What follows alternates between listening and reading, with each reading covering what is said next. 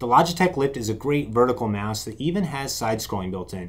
To use it, all you have to do is hold down one of the side buttons and then scroll with the scroll wheel. But you'll need to get in the Logi Options Plus app to enable this. Go on Logi Options, open up the Lift, and then go to Point and Scroll. Then on the two side buttons, you want to turn horizontal scrolling on. This will allow you to hold the side button and then scroll with your scroll wheel for side scrolling. So now that we're in this project, we're holding it down and we're going sideways. Really great setting to have enabled.